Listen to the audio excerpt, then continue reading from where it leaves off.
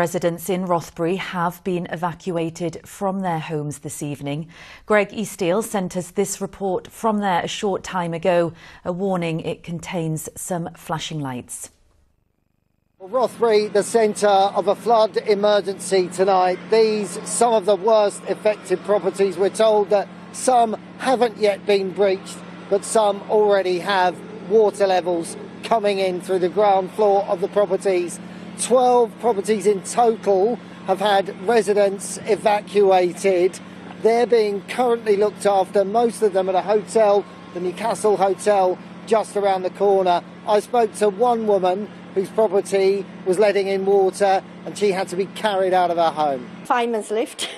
They carried you out? Yeah, they carried me out because the water was so deep and they carried me out. It's gone through the garage, straight through the garage. We had barriers up last night. We spent last night putting barriers up, my neighbour and I. And it didn't hold? And it's not hold. And then it came round the corner and it was like a lake.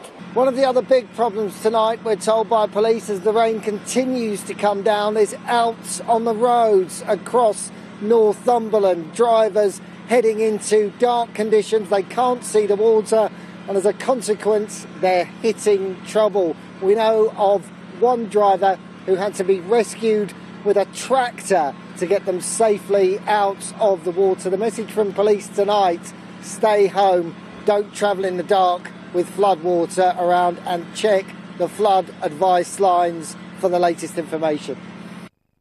The Environment Agency has said tonight they expect to issue more flood warnings across our region in the next 24 hours.